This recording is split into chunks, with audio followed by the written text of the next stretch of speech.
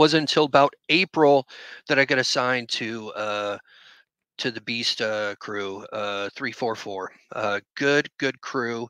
It was kind of cool because they didn't have a ton of experience with JTACs, deploying with JTACs. A couple of them had it controlled. One guy had controlled CAS in Panama, and then the Alpha. I remember the team leader.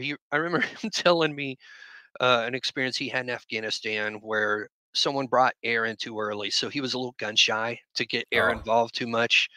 Luckily, that changed quick after the first firefight, and air shows up and helps the situation. So we got past that quick. But I liked going in, and there weren't a ton of preconceived notions. I just had to show up, and I had to earn like every bit of respect I got for sure.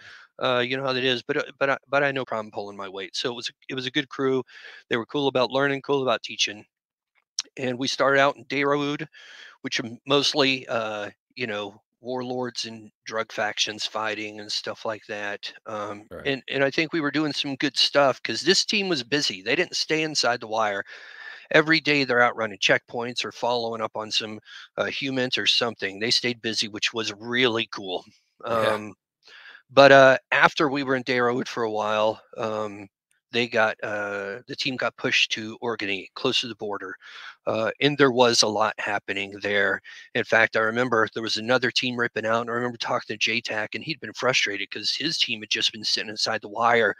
Meanwhile, there's an insurgency, an ACM group that's building up because it was so quiet, and for sure Right. they had a pretty good foothold in Guyan Valley at this point, and they were doing the normal stuff, right? They'd have these attacks on the locals, intimidate them, pay them to just launch random rockets at friendlies or anyone supporting their friendlies. So it was a mess. Yeah. But we got in there, and we had been hammering on them pretty good, trying to tread them down, pick at them, catching them when they're in the market in the village and stuff like that. Yeah. The July 19th gig. So we had a pretty good idea of where they were hanging out. We had pretty good humans on where to find them, where they were holding up, how they were moving back and forth across the border. And the Guyan Valley is a pretty treacherous mountainous area. I've seen it a bunch of times, but Yeah. it gave them pretty good access across the border. So we figured we put, and I say this like it was my plan, right? But the idea Right. was our ODA up at the end of the valley, and then conventional forces were going to sweep through the valley and rout any enemies they found or push them to us so that we could neutralize them. Um, the only problem was uh, with the elevation, airlifting isn't easy, and we were kind Right. of a mounted force for the most part. For the most part, there, Yeah. um, and we wanted to be mounted for this so we could have all the big guns. Sure. Uh, and so to get to our blocking position, we basically had to drive right through the front yard of where these cats were hanging out. Oh my God. Um, so it was dumb, and we knew we were we knew we were going to catch it on the way in. We figured we would catch it a lot more than we did, but it's like an 8, 9 or something hour drive to leave the fire base and get to where we're going Yeah. through the mountains. So really looking forward to that one. So I requested air, had a plan, so we'd have escort. And I'd have air on station to go do some reconnaissance every once in a while and that whole thing. Um, and it was working out good. Um, I'd say we were about, man, 5 hours in or something like that. Uh, when we passed through a village, clearly an unfriendly village, clearly this insurgency group had a good foothold, or at least stranglehold there. Yeah. And as we're leaving this village, there's one road in, one road out on the other side. Right.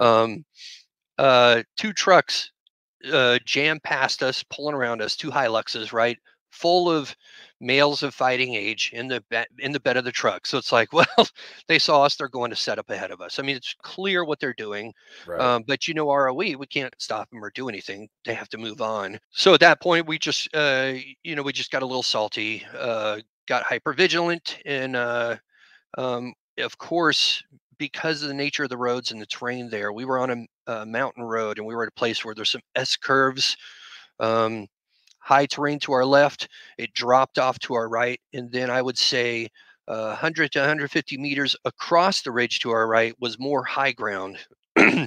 And we were moving along, and I was in the commander's vehicle.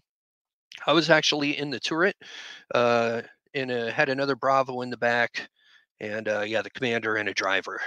And then we had it was basically three US GMVs and then three AMF trucks is how we were moving. Okay.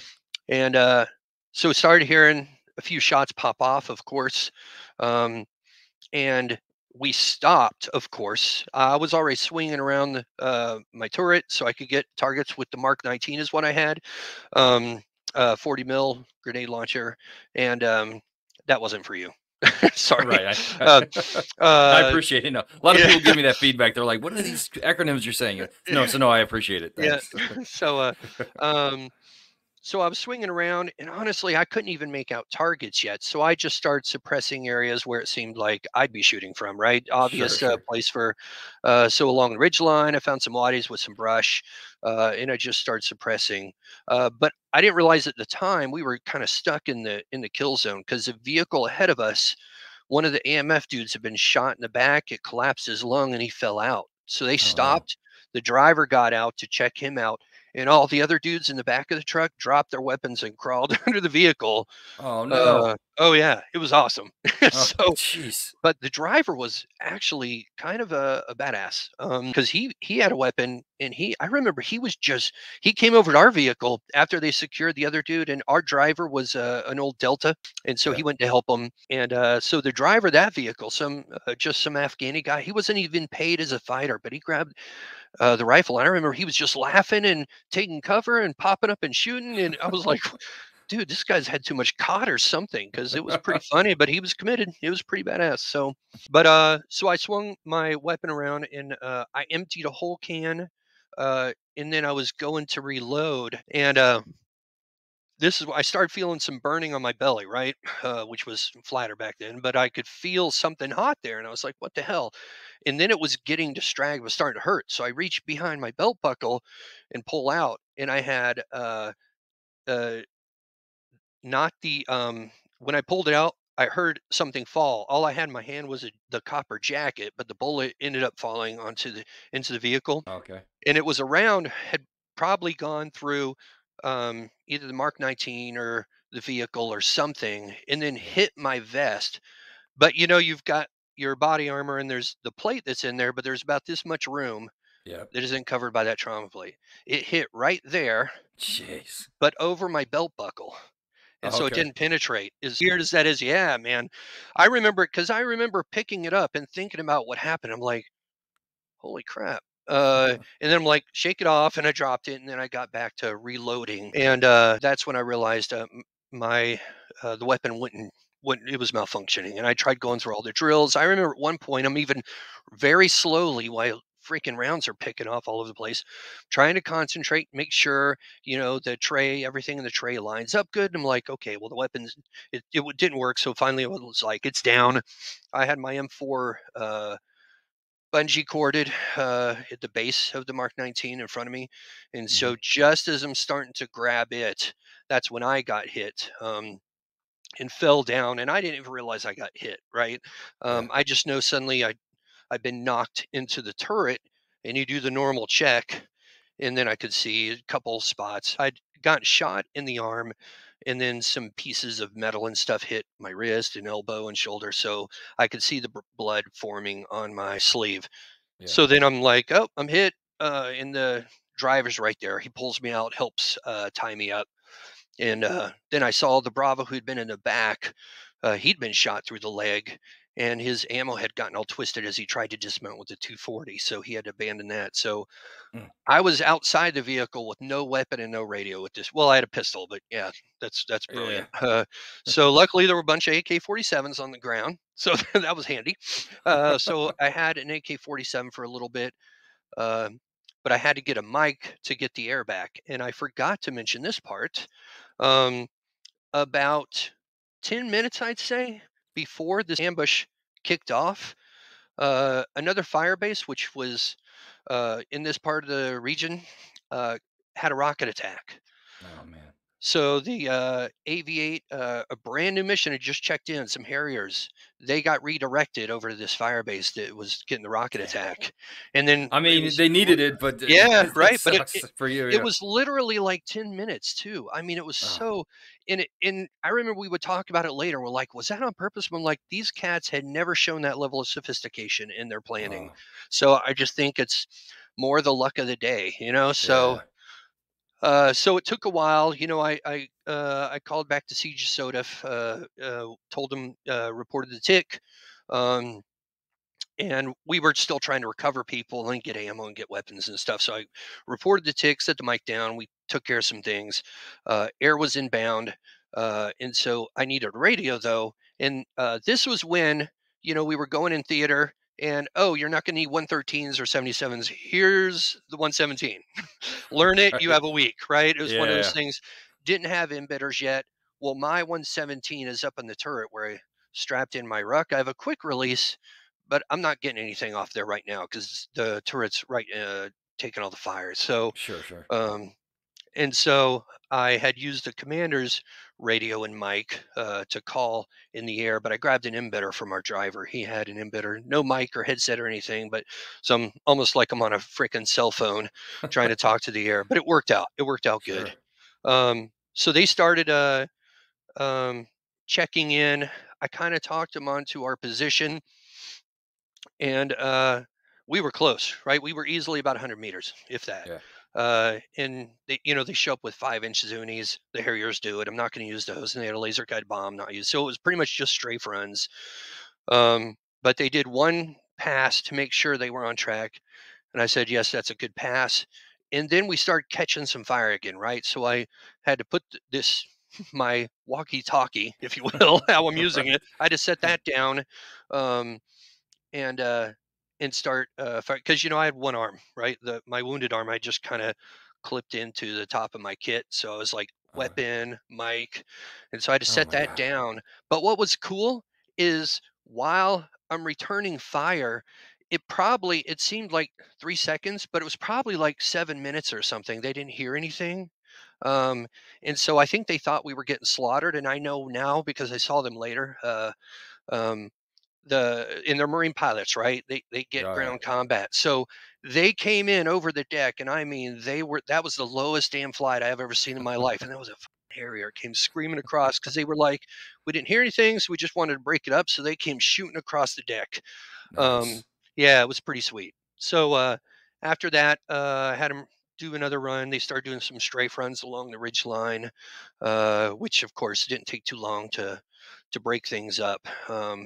And we had the AMF vehicle in front of us, and then our vehicle on this little mountain road stuck in the kill zone. So now we're going to try to break contact, but we don't know where anyone else is, right? We don't know if they're engaging with fire, and we don't want to roll around a corner and get lit up. So I Sure. start trying to talk to the other vehicles, and the vehicles in the front, if I remember, they had pretty much cleared it. And they had set up a position, and they were just trying to maintain contact and get status and stuff like that. Two vehicles in trail were actually engaging as they could. One of the dudes actually got shot through the vehicle and got some in his face and his nose. um, but they were still working targets, but I was trying to bring them to where they could get their 50 cal more on where we were at, because that was in where the main position was. So Right. so I started talking to them, describe where we were, and I was like, I'll pop a flare. So I had an ammo box with a bunch of aluminum stuff, and so I took this stupid thing, took the cap off, popped it on there, boom, on the vehicle, boom, on the ground, on my hand, nothing. And I remember the face of our team leader. He's like, and I could just hear this Air Force. You're right. I could sense him saying that. He Right. snatches it from me. Bam, bam, nothing from him either. So he hands it. He's like, "Oh, don't worry about it." Hands it back to me, pissed off. And I take it and I throw it on the ground, and that fucking flare shoots up the damn road. No shit. I was like, what the fuck is going on, man? So so I also noticed it's look, at some point while this shit is going on, man, I don't even remember exactly where in it, but I noticed a bunch of metal fragments on the driver's seat. And it looked like a chunks of a Gerber. And sure enough, I felt my waist, and I had had a Gerber tool on my belt in a Cordura sheath, and I Yeah. just had a little cloth lift. So while I'd been in the turret and taken that one in the vest, they'd shot the Gerber off my hip. Oh So I my was like, god. yeah. So I was like, and you know how it is. Sometimes you get all these fights later, you see where all the holes are and everything. Sure. The Mark 19 got shot up like 3, 4 times. The ring had a few holes in it. I was like, how the hell did I not get hit more? And even, I'm standing here, and in the rear driver's seat, we would keep water. We had a couple rounds in the water bottles. It was pretty cool. It's like we were doing gel test or something. But yeah, it was nuts. Probably about after the fact, we realized there were probably about 30 to 40 maybe uh, folks in pretty nice uh, natural cover, Yeah. just kind of sitting there for us in beautiful terrain. They had the geometry. This wasn't an L. This was like a freaking N. Um, they had us covered real nice. Man, it sucked. Uh, so after a control layer, they're starting to break off. We're starting to recover vehicles. Uh, our driver for the vehicle ahead of us tries to turn around for some reason and gets it stuck. So Oh no. the SF guy who had gotten shot through the leg, he was an old ranger, like Yeah. one of those crusty old rangers, probably went to Right. ranger school in the 70s. So Yeah. he's got his leg bandaged up. It was a through and through, but he still got shot in the leg, right? And he Yeah. goes around, he's pushing this thing. I was like, back it up. And he's up against the mountain with his legs, pushing this freaking truck out of a ditch after he gets shot in the Jeez. leg. I was like, geez, man. And he's not like a big giant dude. He's just one of those crusty old guys that if anything goes to hell in an apocalypse, he's going to be the one you want to hang out with, right? So, Sure. Yeah. so we start to get recovered there, and then some Apaches showed up on my net on the radio. Nice. I didn't request those. What I think happened, and what I'm pretty sure, and I don't know if I ever asked the dude, Hoover. I'm pretty sure it was Hoover who was back Okay. at our firebase. I think he pushed me some Apaches when he heard stuff going down and heard that I was Okay. waiting for air to get back. I think he pushed me the Apaches because I didn't request them, and they were given my TAD. And so I forget how I came to that conclusion, but at some point I was checking things out. So uh, that's what's cool about the career field. Uh, Yeah. so and so I got the Apaches, but we didn't need to engage any targets at this point. We just had them look for an HLZ because we had three of our guys wounded, two were medevac, and then our AMF guy was in pretty bad shape. Yeah. So we start breaking contact. I got back up in the turret with an M4, uh, and we start exfilling.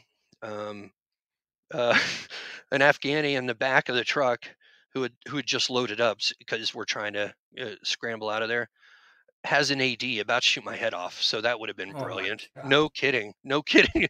Because it Jeez. scared me enough. I was caught back. I was like, what the fuck? And then I wanted to crawl back there and beat After the all shit out of that, him. yeah, Oh yeah, it was Jesus. ridiculous. It was ridiculous. Um, but we jam out of there. We link up with with the other trucks, the other parts of the convoy, and then we get to an HLZ.